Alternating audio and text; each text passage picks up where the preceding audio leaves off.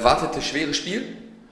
Ich muss sagen, wir haben heute erst mal ein 4-1-4-1-System gespielt, 25 Minuten richtig gut gemacht, Torchancen ohne Ende gehabt, leider das Tor nicht gemacht und nach 25 Minuten haben wir so einen kleinen Knick im Spiel bekommen.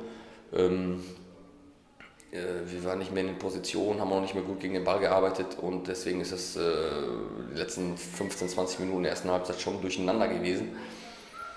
Habe deswegen in der zweiten Halbzeit umgestellt auf 4-4-2, aber nicht, wie gesagt, nicht, weil wir es nicht gut gemacht hatten.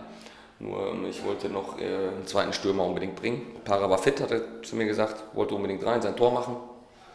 Ist uns gelungen. Solche Spiele muss man gewinnen. Wenn man, glaube ich, 10, 12 Torchancen hat, der Gegner eine, es 0-0 steht und im Endeffekt damit 3 Punkte nach Hause geht, muss man zufrieden sein oder sowas kann auch ganz wichtig werden in der Saison. Du hast dich ja dann auch selbst eingewechselt, ja. Hat das dem Spiel nochmal so das gewisse Etwas gegeben?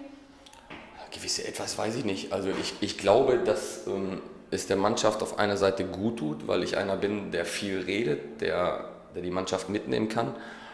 Bin natürlich, habe jetzt glaube ich 20 Jahre nicht mehr auf Asche gespielt. Das ist natürlich für mich auch eine Umstellung.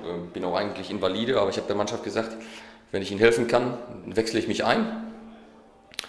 So war es dann auch und ich glaube schon, dass wir noch ein paar Impulse setzen konnten.